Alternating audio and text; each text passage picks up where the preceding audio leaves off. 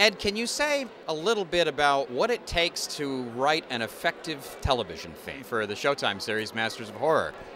I think simplicity, clarity, and brevity. And it's hard to do, especially when you're used to working in film and the canvas is that much bigger. To actually confine yourself to what feels like a postage stamp, it takes a lot to get there. And we worked, I think 2 or 3 weeks to distill what started out with lots of ideas down to 1 or 2 that seemed to work. And the visuals kept changing, and that meant that the music had to adapt and conform. And it's a different process to what I'm normally used to, and it was really great fun.